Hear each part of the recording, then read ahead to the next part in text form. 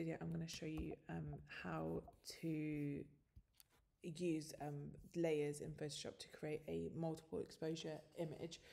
It's very simple. So you basically have your image open in Photoshop. I'm just going to use this one here. And in your layers panel, you're going to select the background layer and press Command or Control, depending on if you've got a PC or a Mac, and the letter J, so J for Juliet. So you would press Command and J, and it duplicates the layer. So before we do anything, we're going to just lower the opacity of this layer so we can see the image below it. So here in your layers panel, it says opacity. So I'm going to change that opacity to about, I don't know, let's try this 82%. And then with the move tool, we're just going to nudge this to the side, and you'll see that it will reveal the image that's underneath. Now, if that's too much and you're like, oh, actually, I want to see more of the image underneath, you can just lower the opacity further down.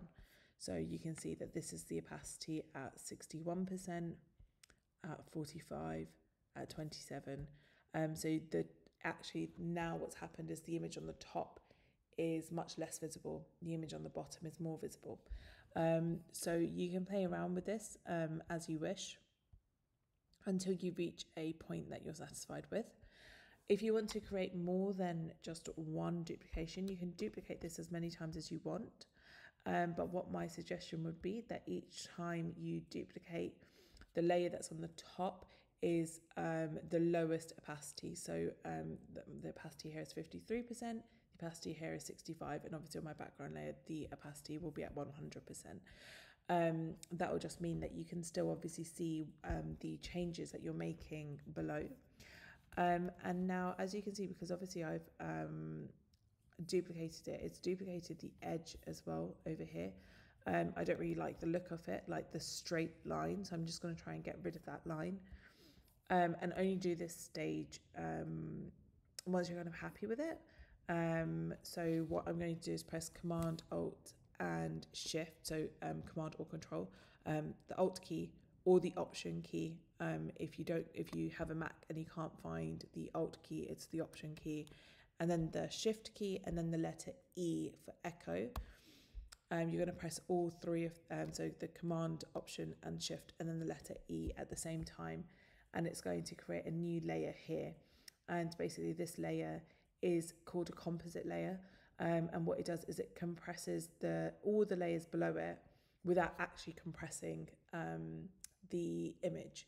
So this will work as a standalone image now, as you can see here. So on this composite layer, I'm then going to go in with my patch tool.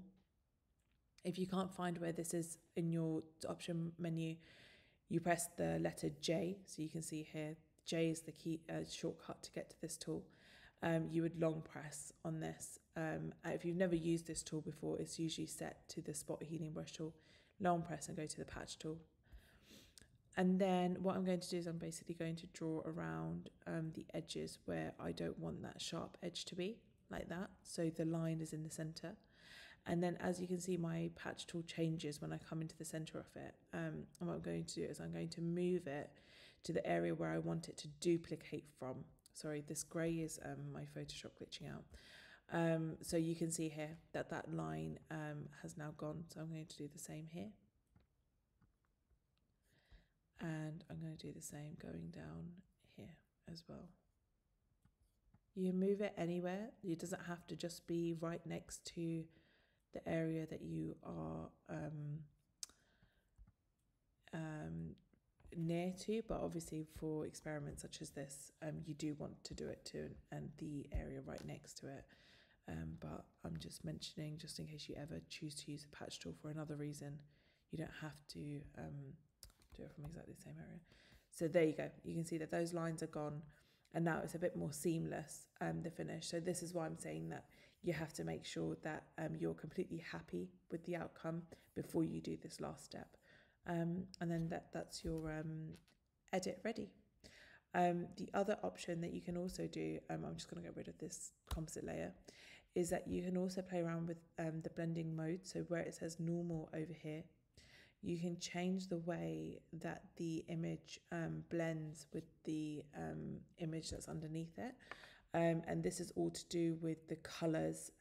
So depending on if your image is really bright or if it's lighter, if it's colorful, if it's black and white, these blending modes will all look different every time you go through this. So you can see I'm not actually clicking on anything, I'm just scrolling through it, and it gives you a preview of what it will look like.